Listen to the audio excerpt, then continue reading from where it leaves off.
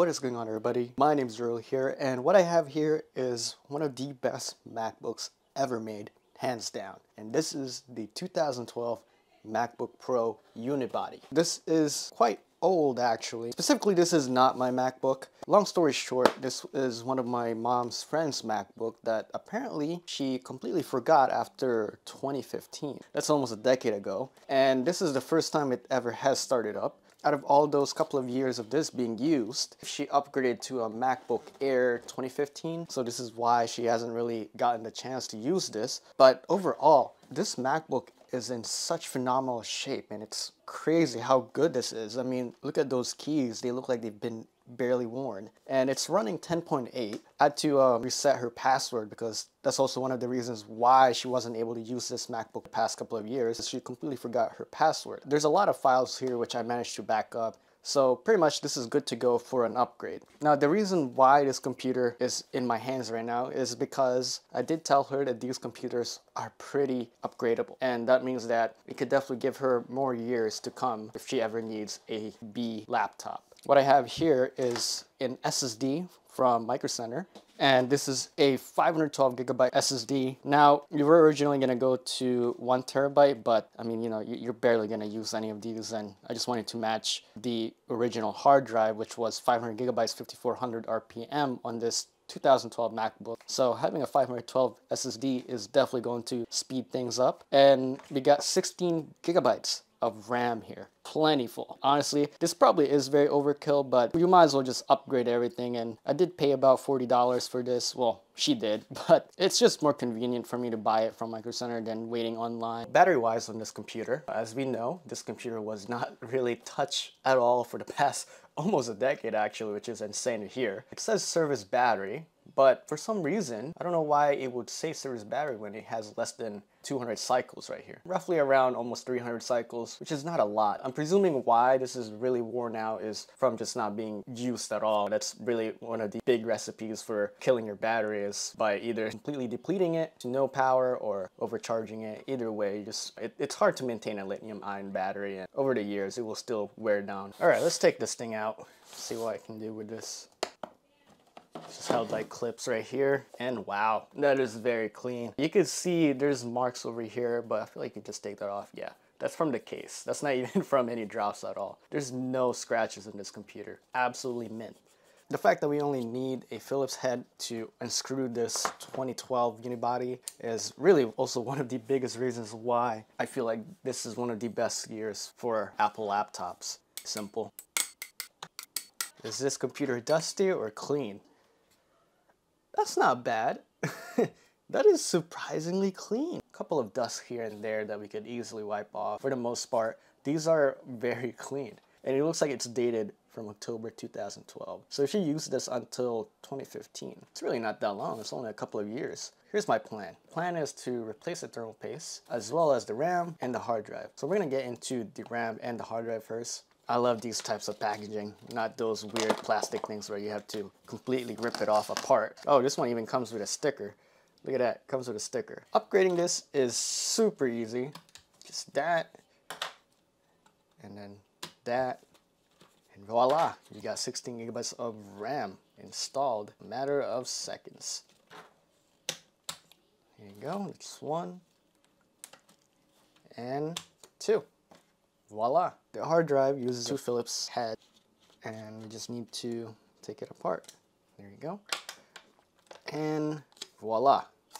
Now if you shake this and if you hear any clicking sound, that means there's something wrong with it. And you could hear a little bit of a tapping sound. It's definitely going bad at some point. Now we need to take these little screws out that holds the hard drive in place so we can mount the SSD properly. So I like to keep these old hard drives from Apple because, one, they're very robust and reliable for the most part. So I usually turn these into like boot drives or something far more usable. I mean, this is 500 gigs. Here comes the fun part, getting this 512 gigabyte SSD from Inland. Now these are not as fast as like a Samsung Evo or Crucial, but it's completely fine for most tasks. It's not the best thing in the world, but it also isn't the worst. Alright, now that the SSD is mounted with the screws, you can just safely put this back like the old hard drive. And voila, perfect. and 2. Now when it comes to over a decade old cables, I always recommend using a prying tool like this iFixit one I got for about exactly $10. This is not sponsored, but I love using these. A lot of times, a lot of the prying tools I usually get from China, they don't last very long and they're very flimsy. Oops, there you go. So after just a couple of scrubbing and brushes, this turned out to be very clean. Look at that heat sink. That is very clean. I've never seen a laptop this taken properly care of, especially after all these years. This is a 2012 MacBook. Looks like it's definitely dry and it definitely needs a good amount of thermal paste. Okay, I'm gonna go ahead and clean this off camera. So for the most part, these MacBooks are very reliable. But the problem with these MacBooks right here is how underpowered the cooling system is. If you have an aging computer, or in this case, a 2012 MacBook Pro, you'll definitely see some crippling performance downgrades because of insufficient cooling solutions from Apple. If you could clean it up once in a while, like what I'm just doing right now, and get a fresh thermal paste like this one right here, this will definitely give you a boost in performance. It's also going to be running a lot cooler.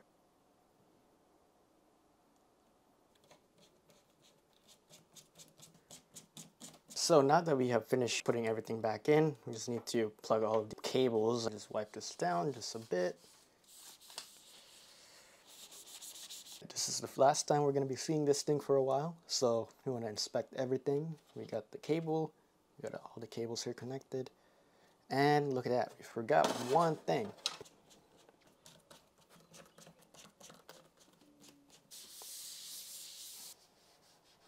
This is the final product. Look how absolutely good condition this MacBook Pro is. Holy moly, this is clean. You'll never see something like this in a very, very long time. We're gonna go ahead and turn this on and install macOS Big Sur. Click Build and install to the SSD. Here we go. We're gonna go ahead and boot to Big Sur for the very first time. Just hold Alt. We're gonna click the OpenCore Legacy logo. Welcome to Big Sur. Continue, agree, yep.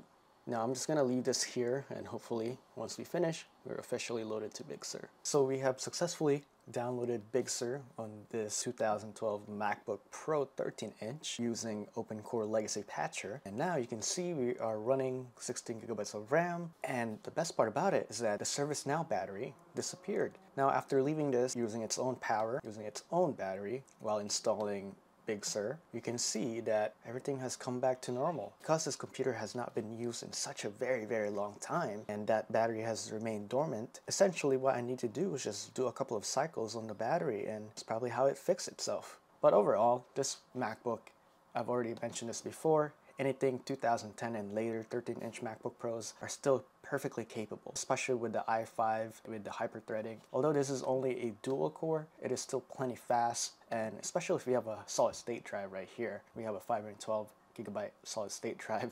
This thing is super quick. This is still a very workable computer. You can scroll down, and then you can zoom in, zoom out, zoom in, zoom out. You know, this is very nice. And if we click a video right here, it boots up pretty fast, and we should be able to change the settings too to 1080p. If you put it at full screen, you can see it works, and we slide left, right, left, very smooth. That HD 4000 graphics is still not that bad today. It definitely is good for basic tasks like browsing. You can go to every Mac.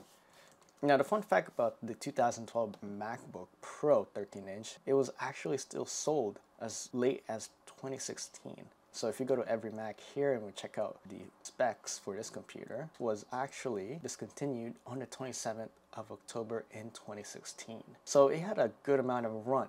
A lot of people are buying these left and right due to their upgradability. You can see how I can still play a lot of the video games that are basic on the web, and I think this is run 3, which is what we used to play back in 2012, 2013 in elementary, middle school. I think this computer itself has really aged well. I mean, it really stood against time. There's a lot of factors why it's standing against time. Although it's not the fastest thing in the world, definitely not. Even back in the day, I mean, this is a dual core. Despite it being over a decade old, it is still perfectly usable even today. And in my honest opinion, this will probably last for another 5 years. Depending on how the technology is now, I feel like this would be perfectly fine. We're not really at a point where technology is advancing so quick like back in the early 2000s. Computers from 2000s are completely obsolete. Anything after 2010 and moving forwards to 2024 now, a lot of these computers are still viable solutions for a lot of the basic web tasks. That's what makes a lot of this really compelling for the price they are right now. Anyway guys, I hope you guys enjoyed this video. I just wanted to show this computer some love, especially knowing that I've known this computer ever since it was bought. I could still vividly remember everything when this first came out. I was just like in awe by how cool it looks and how high quality it was. It's really cool to see that this is still perfectly working, and that's exactly why I've upgraded the specs on this to keep it up with the latest and greatest websites and whatever. Now, Big Sur isn't the latest and greatest, but it should still be good enough for her to do a lot of like the basic web browsing, office, whatever. Anyway guys, I hope you guys enjoyed this video. Don't forget to leave a like, comment, and subscribe. I'll see you guys later. See you guys in the next one.